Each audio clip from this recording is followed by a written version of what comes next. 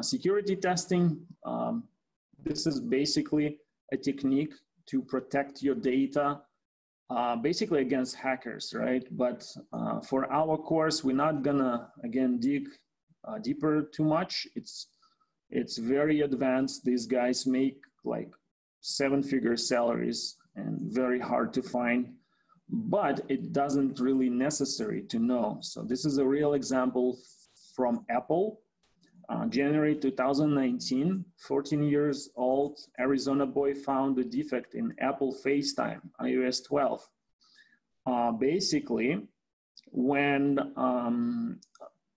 if you would call someone on the Apple device without actually accepting the call in the FaceTime, you could get access to recipient camera and microphone.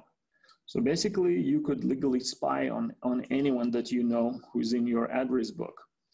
And they had a hard time trying to submit that defect. Why? Actually, major companies, they have bounty programs. And Apple bounty program pays up to $200,000 for this bug. So in the end, they accepted this bug and they fixed it already. Nobody disclosed like how much money that guy got paid, but $200,000 for such a bug, right? Not bad.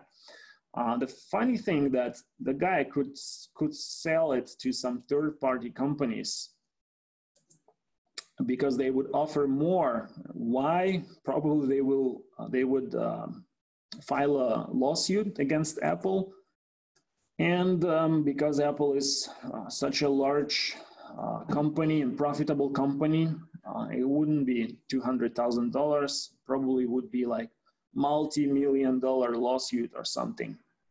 So that's why how important it is.